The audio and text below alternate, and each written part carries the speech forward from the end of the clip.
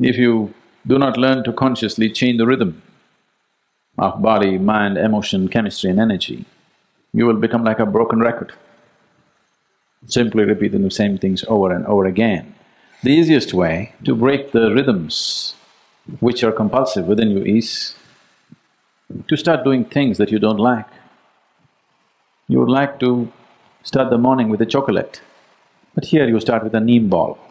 If you want to break your emotional rhythms, the simplest thing is to look for somebody that you cannot stand and to work with them. Get up in the morning and do what you don't like. And after some time, you will see your likes and dislikes are essentially your making. They are not some God-given laws as to what you should like and what you should dislike. It's just your compulsiveness which draws you to certain things and repels you from certain other things.